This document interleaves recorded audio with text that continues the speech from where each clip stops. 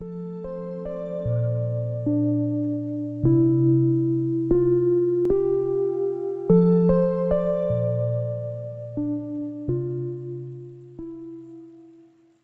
to another spherical moment. In this video, we discuss the Erdos-Szekeres Theorem. Let a and b be positive integers, and x1, x2 to xab plus 1 be a sequence of ab plus 1 distinct real numbers. Then there exists an increasing subsequence of length a plus 1 or a decreasing subsequence of length b plus 1. Here, the length of a sequence is the number of terms in the sequence. The hint: you may use Pigeonhole Principle to prove the above theorem. Can you figure out a proof?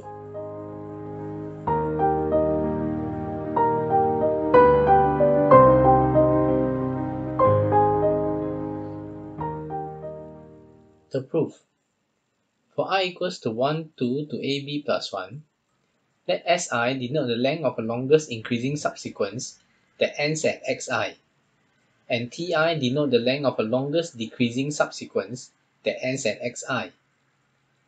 We use proof by contradiction. Suppose the sequence has increasing subsequences of length at most a and decreasing subsequences of length at most b.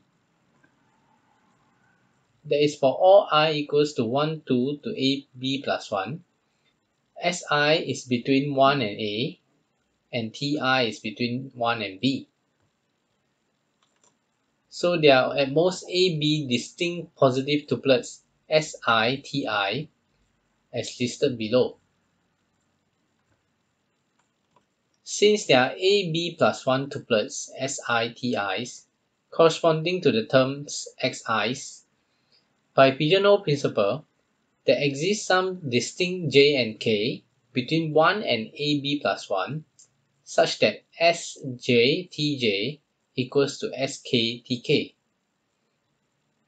Recall that these two tuplets correspond to the terms Xj and Xk.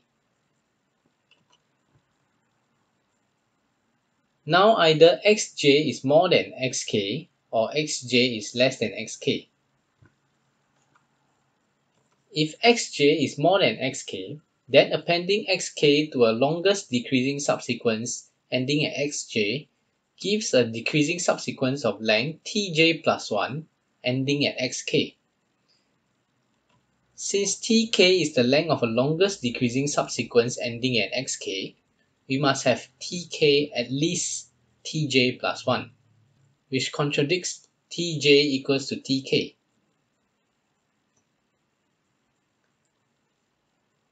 If Xj is less than Xk, then appending Xk to a longest increasing subsequence ending at Xj gives an increasing subsequence of length Sj plus 1 ending at Xk.